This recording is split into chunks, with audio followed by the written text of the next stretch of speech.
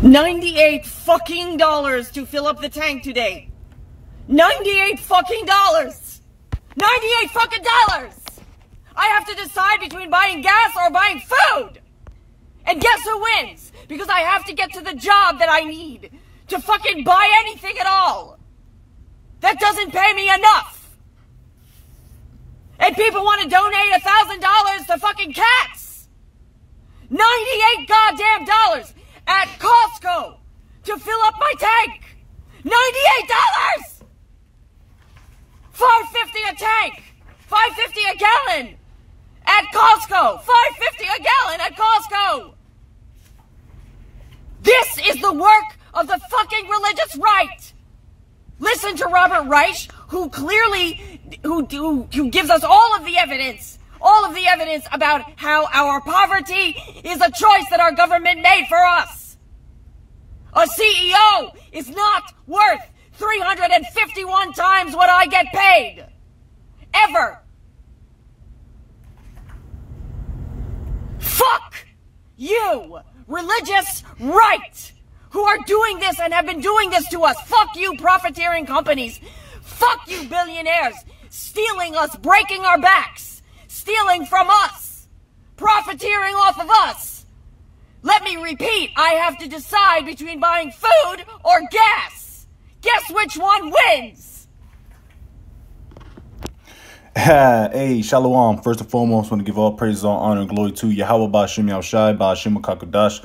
Double honors be to the apostles and elders, great millstone. Peace and salutation to the elders and occupant of GMS. And men that are liking that is pushing the word with truth and sincerity. Shalom to the hopeful elect. Hey, man, this is straight from Esau, man. You know, this is funny to me, man. This is comedy. All right. You know, this was sent in the group chat. And immediately, man, this had to be a lesson, man. You know, because Esau is going through it, man. See, it's no longer just niggas struggling. The whole world is struggling, man. And I got a few precepts that just came to my mind. And also, I'm going to read a precept that was in the group chat as well. But the first precept I'm going to read, and you pretty much seen how through this place is, man. When an Edomite woman is going through hell, hey, you know this place is finished, man. Because all you women of all nations was on a high horse for a very long time. But guess what? Those tables are turning, man. See, Yahweh Shem Shai had enough of that fucking feminism bullshit, man. You wanted to go out and work. You wanted equality. You wanted to have the same rights as men. Well, guess what? You gotta work just like we do. You don't see men, for the most part, complaining about which we do because, you know, we're under the curses.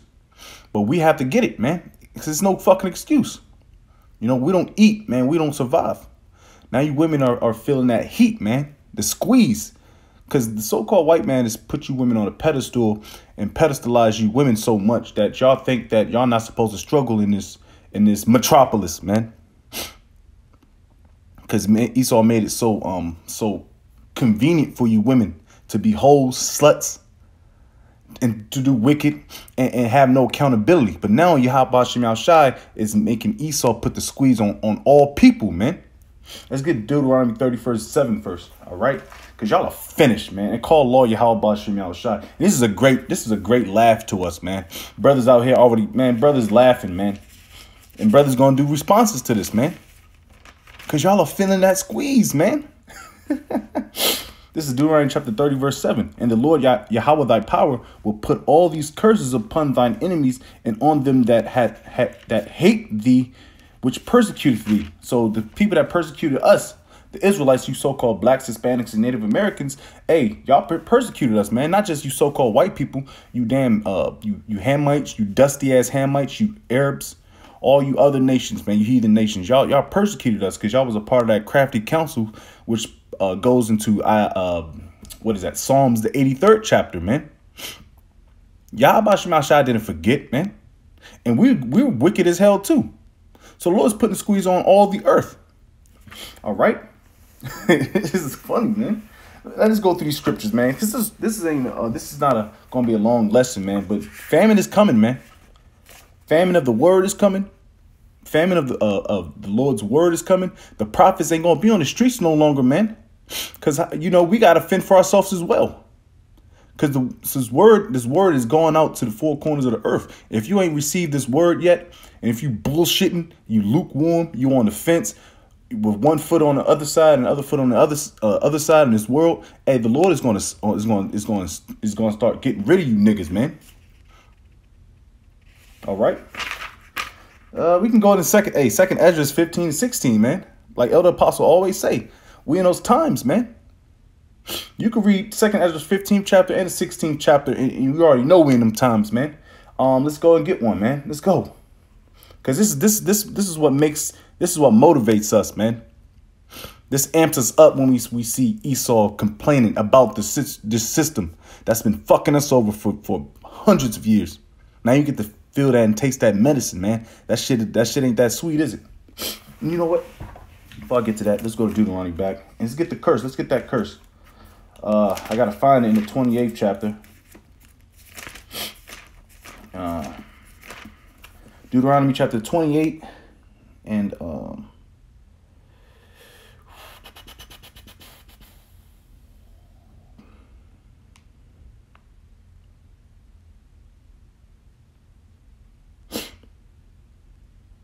damn. I'm trying to look for the scripture when it says about us not knowing for tomorrow, pretty much. Damn, hold on, Salakia. Oh man. I'll get that, Lord's will. But basically, that scripture in Deuteronomy 28th chapter about the curse about us not knowing about what's going to happen tomorrow, how we're going to feed our children, how we're going to make enough money to pay our bills. That scripture, Lord's will, comes to me, or I find it, but I don't want to, I don't want dead air. All right, but let's go into 2 Ezra 15. All right, 2 Ezra chapter 15, verse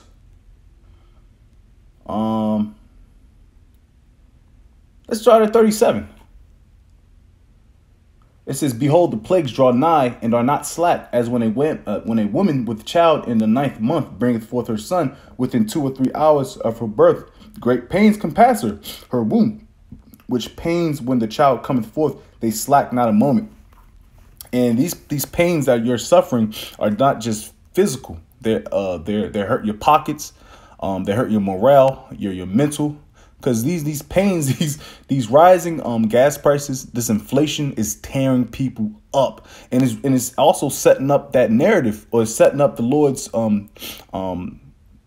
prophecies, man.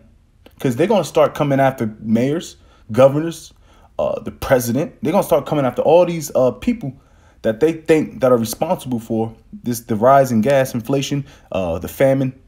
These pestilences, they're going to come after all these people, and it's going to be fighting. We're going to have to get Isaiah 19, the 19th chapter, and we're going to get 2 Ezra 15. Let's keep going. Verse 39, "Even so shall not the plagues be slack to come upon the earth, and the world shall mourn, and sorrow shall come upon it on every side." Let's jump down.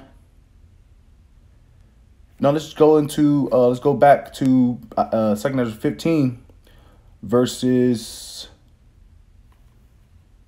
Oh shit, I'm bugging the fuck out. I was in the 16th chapter. I'm sorry. I'm bugging. 2 Ezra chapter 15 and verse 18. So I was just reading out the 16th chapter. Salakia. I was too excited, man. Salakia. 2 Ezra 15 and verse 18. "For because of their pride, the city shall be troubled, the houses shall be destroyed, and men shall be afraid. A man shall have no pity upon his neighbor." And that's what's about to happen. These people are going to start robbing your groceries. They're going to start kicking in your door, taking your spoils, man. So you're going to need a man, not just any man, a man of the Lord in that day. You so-called blacks, Hispanics, Native American women, you hard-headed women, man. And for you women that have a so-called man of the Lord, a man that believes in Yahweh Shema Shai, hey, you better praise the Lord, man. And you're going to have to start worshiping that man's feet, because that prophecy, Isaiah 4:1, is going to come real quick, man, because the Lord is tired, man. How much more of us suffering, you niggas? The Lord, Yahweh Shai, has to suffer you niggas, man. He's ready to get down and get down, man. He's ready to get dirty, man. All right. And let's jump back to 2 Ezra 15, verse 15. For the sword and their destruction draweth nigh, and one people shall stand up to fight against another, and swords in their hands. We going back, man. That means the modern day sword is the gun. Hey, but you're gonna have niggas with swords in their hand, literal swords, man. They gonna have swords in their hand. It's gonna be all out hell, man. For there shall be sedition among men, and invading one another. They shall not regard their kings or princes, and the course of their acts shall stand in their power. There it is. It's gonna be all out hell, man. Sedition is the overthrow of a government. It's gonna be a lot of riots. There's gonna be a lot of people seducing people to incite riots, man. It's gonna be a lot of instigation. It's gonna be all out hell. And this is just the small of it, man. Because we about to get Revelations, and we're going to get a couple more scriptures, and we're going to close out. Because basically you got the point. The bitch just complaining about $98 worth of gas. Hey, man, you wasn't complaining about it when Jake was struggling. And we continue to struggle, man, as a nation of people. Our people's catching hell. But you know what's good for them niggas, man? Because they're not catching righteous hell. They're catching unrighteous hell. Because you niggas all out there eat pork, commit adultery, not following the laws of Yahweh Shemel Shai. So y'all doing this all on yourself, man. You know, niggas got gout, niggas obese. And you know, the Lord is spiting us. We still under the curses. Don't forget, Jake, you Israelites, we're still under the curses. All right. Until the Lord lift us up out of these curses. And the only one who can do that is Yahweh Shemel Shai. So don't forget that, Jake. Don't forget high horse, man. You might got a good job, a nice fucking Hellcat or something. You might got a promotion on your job. But guess what? You might have a fine woman with a fat ass, and she's pretty submissive. Don't forget, we're still under the curses. That's a lesson in itself. All right. Let's go to Isaiah. You can hear the excitement in us, man, because we're ready for this place to go down, man. You know, this is Isaiah chapter 19 in we can start at verse 1. The burden of Egypt, behold, the Lord Yahweh rideth upon a swift cloud, and shall come into Egypt, and the idols of Egypt shall be moved at his presence, and the heart of Egypt shall melt in the midst of it. And I will set the Egyptians against the Egyptians, and they shall fight everyone against his brother and everyone against his neighbor, city against city and kingdom against kingdom. That's self-explanatory, man. All right. So this place is going down, man. And of course, hour of temptation is right around the corner where everybody's going to be tried. And that's it, man. This place is finished. So giving all praise to Yahweh Shemel Shai, Ba'ashem Kodash, double honors to the apostles and elders of Great Millstone, peace and citation to the elders in Alchemy GMS, and men that are like them that is pushing word with truth and sincerity. Shalom to the hopeful elect, while Bad Babal, and death to Esau.